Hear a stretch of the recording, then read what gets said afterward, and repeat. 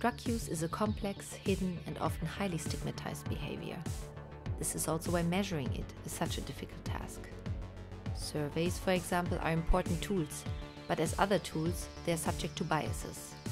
Some users are hard to reach and might not respond to surveys at all. Those that do respond might not admit the extent of their drug use. Others are unaware of the actual substances and the mix of drugs taken.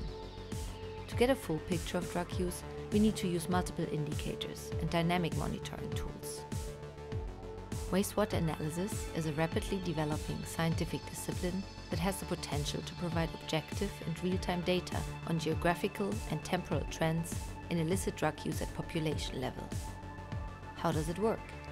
Most of the chemicals that enter our body leave it unchanged or as a mixture of metabolites.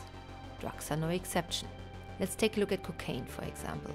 When cocaine is used, the body's metabolism breaks down its chemical compound.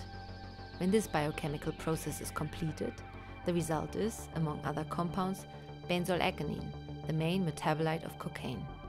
Benzoyladenine ultimately ends up in the sewer network, most probably geographically close to where the cocaine has originally been used.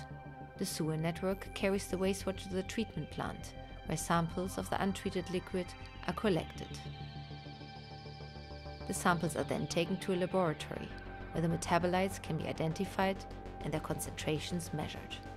Taking into account other factors such as sewage flow and population size, this information can then be used to back-calculate the amount of cocaine that would have been used by the population served by the treatment plant.